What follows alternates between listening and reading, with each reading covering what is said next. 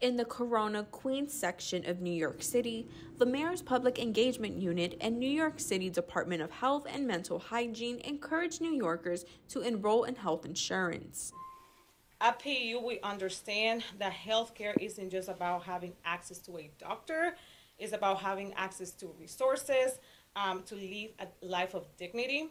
According to a study conducted by city specialists, Corona currently sees the lowest rates of health insurance enrollment in the city. So Get Covered New York City is making it its mission to engage within the community. We recognize that an efficient and robust government doesn't wait for those in need to ask for help and to ask for assistance.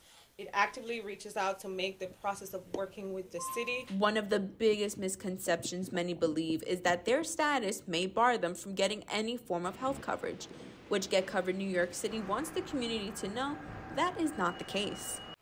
Everyone can be on some form of health insurance plan, regardless of your immigration status and your income level and any other demographic factors. Get Covered New York City urges New Yorkers to sign up for health insurance before the 15th of any month so they can begin to receive coverage on the 1st of the following month.